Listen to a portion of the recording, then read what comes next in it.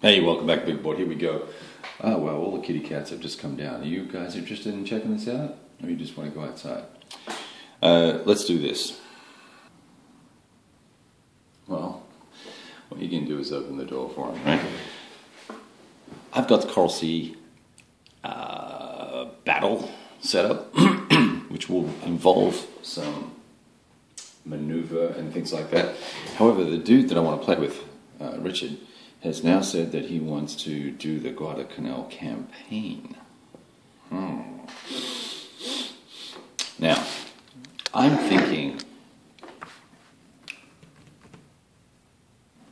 I'm wondering if we could then use this to roll forward in time. Guadalcanal campaign's only supposed to take 6 hours to play. That's a joke. Okay, so in order to do that,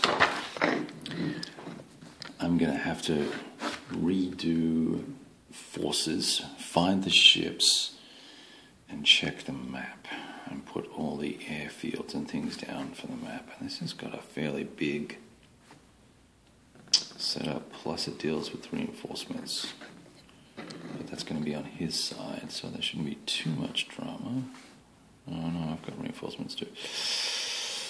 Alright, well, we're going to have a look at that. Now, why am I showing you this? Well, I wanted to show you the game set up. So you have got your... I'm really sorry about the light today. I've had to move quite a few things around and I haven't adjusted my lights yet. So, Japanese forces, all set up and organized into task force groups that seem to make relative sense. With your aircraft, and you'll notice I haven't clipped these really. I started doing some clipping on these and I was disappointed with the results because of the softness or the age of the cardboard, so I'm being really careful about which units I clip. And they fit nicely into here anyway, and you can't really notice the clipping. So, and also you can see the offset's really tight sometimes on these. Sorry if you can see those. I'm just waving my hands around. You can see how close they are to the edge there. In fact, I would probably say that counts as offset, right? Anyway, so we're not clipping. Got our display track ready. I've got to put all the little status markers on there because there's a buttload of status markers. And then we have the operations display. That's where we keep track of the initiative and naval movement and time. I think time goes on there. Yes, there's the time track over there. Months and days. The time track on this game is just brilliant. It's so smart, so clever. And here we are set up with the Coral Sea engagement. I've got the other map set up because I think what's going to happen here is we'll play a couple of turns and then we'll end up rolling straight to the big campaign. That's usually what happens with Richard. Even if we start the Guadalcanal campaign. Now, I was just wondering whether the Guadalcanal campaign would be a good place to kind of kick off the overall campaign and kind of go from there, because we get past all, what the Japanese basically do in the steamroller thing, and then we start where the game gets into, where the war gets interesting for both sides, perhaps. That might be something to consider. Okay, so there's the forces all set up. So you can see you've got the the various ports organized, and there's that focus for you, all laid out here. We've got no units on the board yet. The Japanese basically control this entire area, and of course up north as well. We would have to do quite a bit of setup if we were going to swag this into the main campaign. Interesting. Guess I'm just thinking out loud with you. But anyway, it's a chance for you to see the map and see what it looks like kind of partially set up. So you have this all laid out. You've got this chart here, which is the operations chart. You got to have your air mission procedure schematic diagram, because you never know when you're going to mess something up. And then this deals with, this is how you just kind of keep track of movement points and generic things here. Stuff like that. resource points, merchant fleet points. It's got some handy dandy charts to help you work out what's going on. Here's your phases of each turn and the battle cycle, etc. to go through for each turn. A lot of other little bits for the actual operational side of the game. And then this is your initiative track here. You can see month by month, this is showing you the level of intelligence that will then be applied to initiative, which will help influence initiative. And so the intelligence of the American forces goes up and up and up. Is that them? Sorry, that might be us. This is the Japanese track, so that's the Japanese.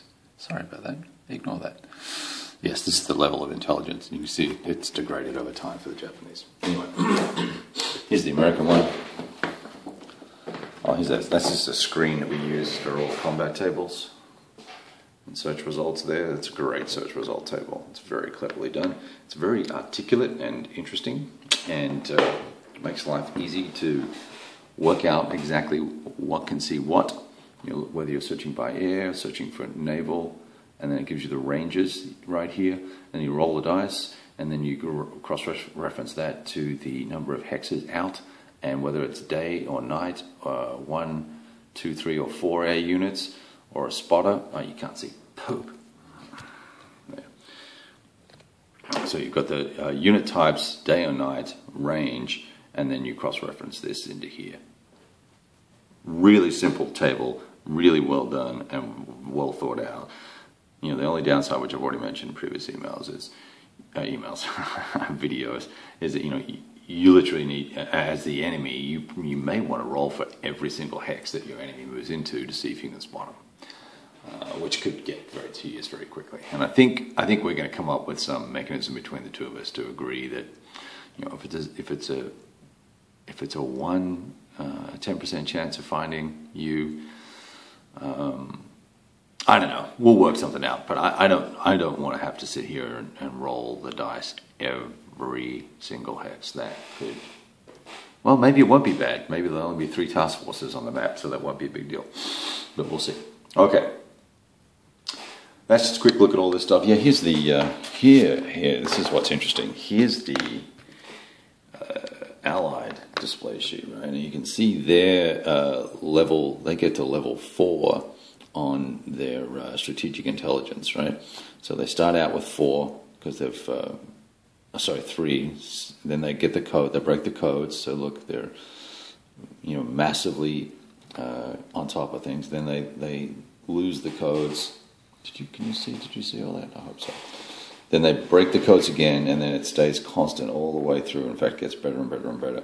They stay at level 4 the entire rest of the war, which just gives them such deep insight into what's going on, and allows them to move first in many instances, or usurp movement not usurp, but interrupt what's going on for the Japanese, and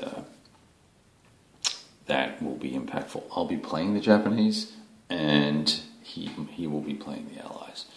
All right, we will leave you to it and talk to you guys soon once we get this off and running.